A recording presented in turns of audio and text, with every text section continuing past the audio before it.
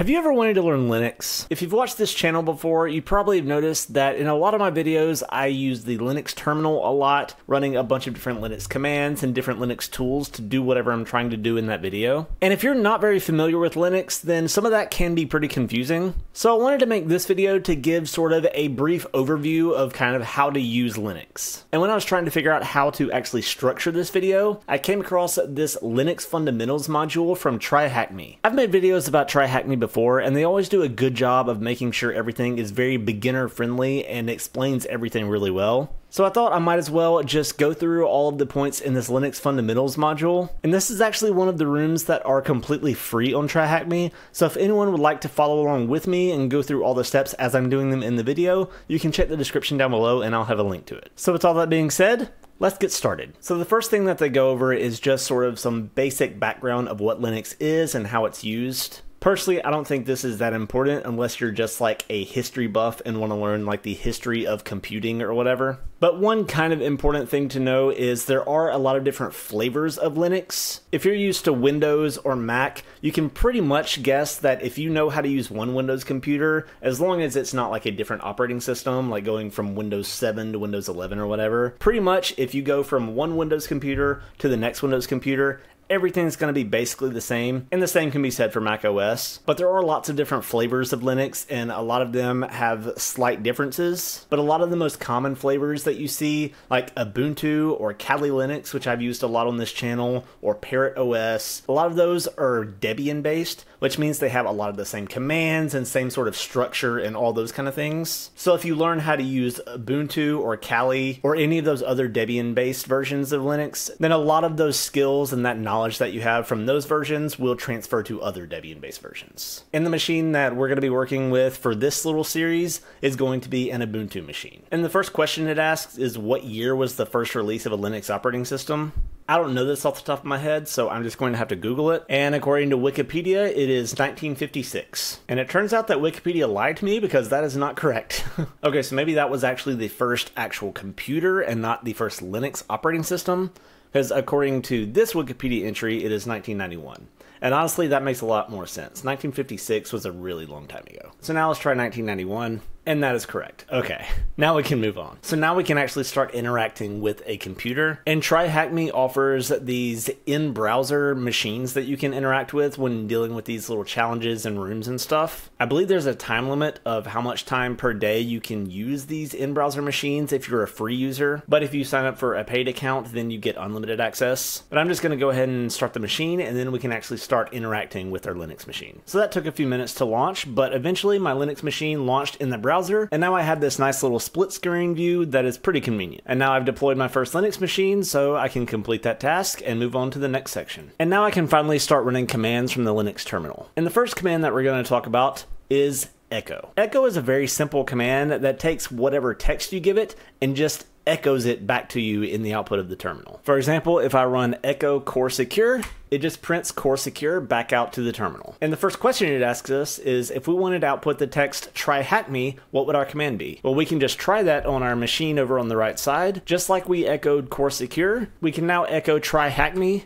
And when we run that, it outputs TryHackMe to the terminal. So what would the command be to output the text TryHackMe? We just did it, and it was echo TryHackMe. And actually, when I tried to do that with the quotes like we just did a minute ago, it said that wasn't accepted because it was looking for it without quotes. The quotes aren't really necessary, but I usually do just because that preserves any white space or anything that might be in the string you're trying to echo. But the actual answer they were looking for is just echo TryHackMe without quotes. The next command we're going to talk about is who am I? This can be a really useful command in the security world. If you access a server through like a reverse shell that you uploaded through a web application or something like that, you want to know when you access it, are you accessing it from the perspective of an admin user or a guest user, or maybe a specific user that was created for that web service. So this who am I command can be very useful depending on what you're trying to do. And when we run that command, it just tells us the name of the user that we're currently logged in as, and in this case it is TryHackMe. And that was the question they asked: what is the username that you're logged into on the deployed Linux machine? TryHackMe. And now we can move on to interacting with the file system. And here we're going to cover a few different commands that are incredibly valuable for being able to use a Linux terminal. The first command is going to be ls. And this command just lists all the contents in the current directory where we are. And it doesn't really go into it here, but there are a lot of different things you can do with ls. For example, you can do ls-a, and you might notice a bunch of these files that did not show up the first time we ran it are now appearing. And all these files have a dot at the beginning of it, and that means that they are hidden files. But if we run ls-a, that also shows us all the hidden files as well as the ones we would normally see. ls-l is also another really useful one. It tells us a lot of other information about the files and directories that we're looking at, like the timestamp on them or the size of the file. And it also tells us the permissions, like whether or not we can read it or write it or execute it. So ls-l can be very useful. And the first question they ask in this section is, on the Linux machine that you deploy, how many folders are there? And we can see from the output of ls that there's folder 1, 2, 3, and 4. So there are 4 folders. Now the next command we're going to talk about is cd, which stands for change directory. For example, if we wanted to check out the contents of folder 1, we can just do cd folder 1, and then we can use ls again to see the contents of that folder. And in this case, there's nothing in it. And we can just back up to our home directory by running cd again and ... which means wherever we are in the file tree, we're going to back up one layer. And now I want to check folder 2, so cd into folder 2, run ls again, still nothing. And this time, instead of backing up one layer and then going back forward again into folder 3, I'm going to kind of do a little bit of a shortcut. I'm going to do cd ...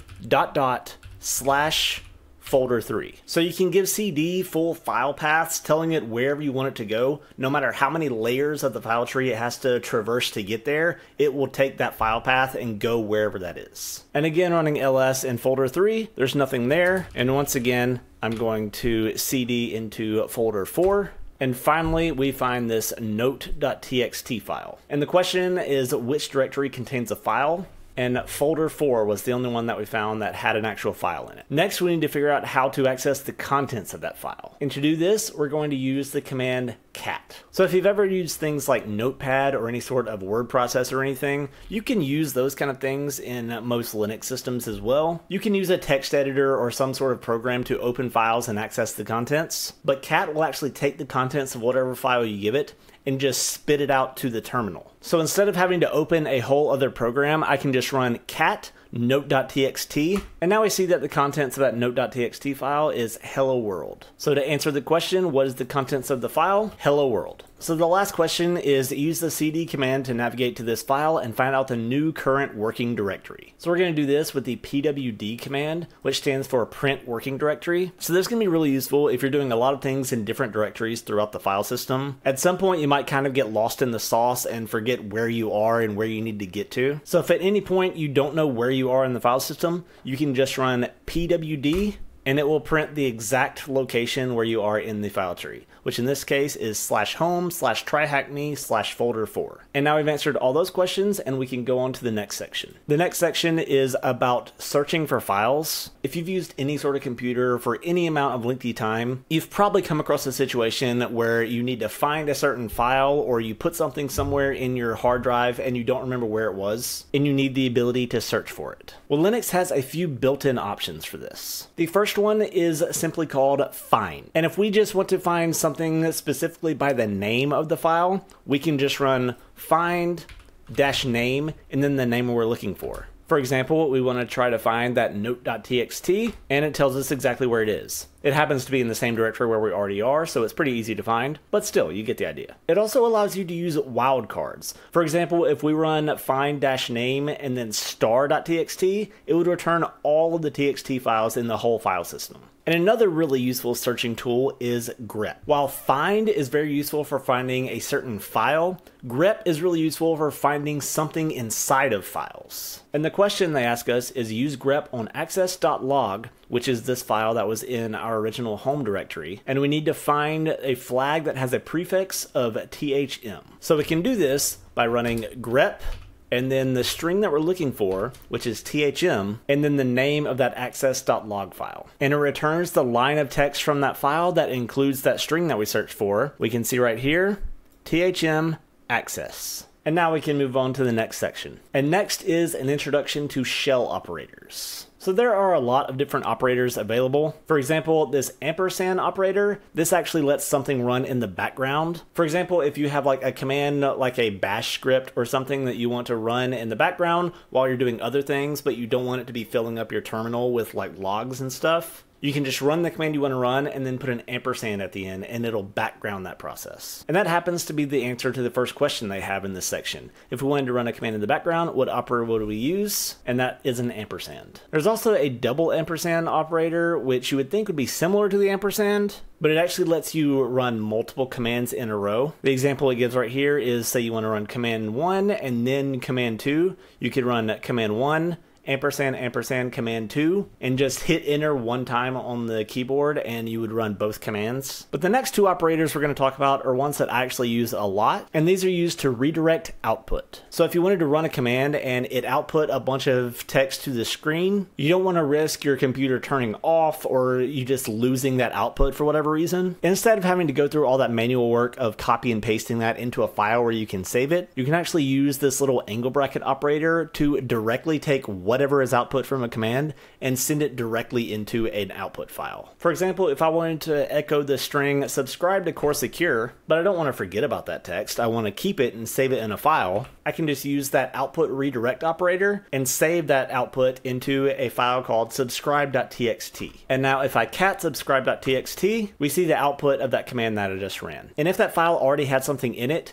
that redirection operator actually replaces everything in that file. For example, if I echoed like the video and then sent that to that same file that I just made, now when I echo that file, all that's in the file is like the video. But this next operator with two angle brackets actually appends whatever is in that file. So right now that file contains the string of text like the video, but if I wanted to add the text and also subscribe and I use two angle bracket operators, now when I cat that file, now I see like the video and also subscribe. So it took what was already in that file and then added more text to the end of it. And so the next question is, if I wanted to replace the contents of a file named passwords with the word password123, what would my command be? So because we want to overwrite the contents of that file and not append to the end of it, we would only use one single angle bracket to replace that contents. So we're going to echo the password123, which is the word we want to put in the file, use the angle bracket to push the output of that command to the name of the file that we're trying to update. And the next question is, now if I wanted to add TryHackMe to this file named passwords, but also keep passwords123, since we're trying to append instead of replace the contents of the file this time, we're going to use two angle brackets. So echo TryHackMe, which is the word we want to add to the file, two angle brackets to append, and then the name of that file.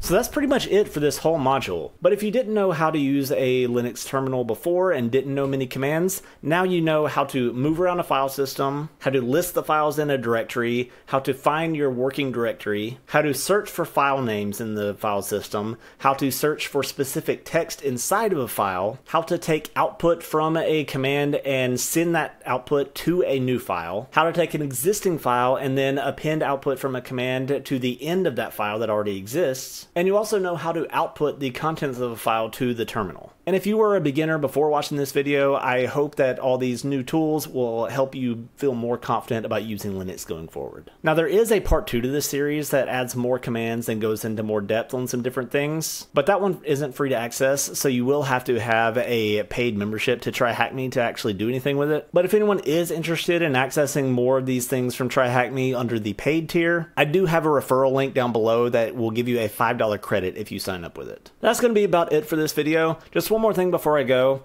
and I really hate doing this, it feels weird to me, but I am getting close to 5,000 subscribers and I would really like to hit 5,000 before the end of the month. But if you liked this video and got some sort of value out of it, and you want to see more videos about like hacking and security and different sort of tech tutorial type things, I'd really appreciate it if you subscribed. It would help me out a lot. And if you're interested in learning more about Linux, I've actually started making a whole series of YouTube shorts covering Linux commands, and you can see a whole playlist of all those shorts right here.